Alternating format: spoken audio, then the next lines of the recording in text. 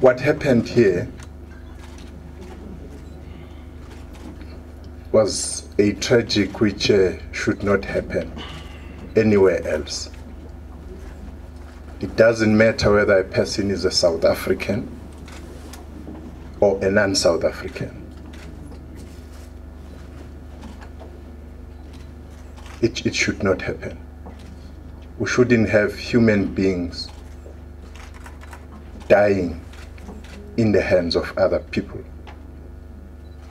be they police or not police. Well, who raised the shock that we had when we saw the video. And I'm actually happy to hear in this room to say, what is it that we need to do in moving forward? We've been talking to communities.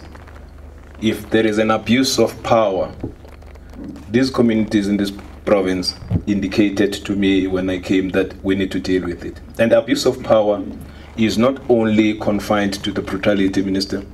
The abuse of power by the police also entails corruption. And you will know that after this community in this province instructed us that we need to improve the integrity of the police, that's exactly what we've been doing. We really do not wish such thing to happen to anybody, whether by the police or other human beings, whether those people are South Africans or non-South Africans.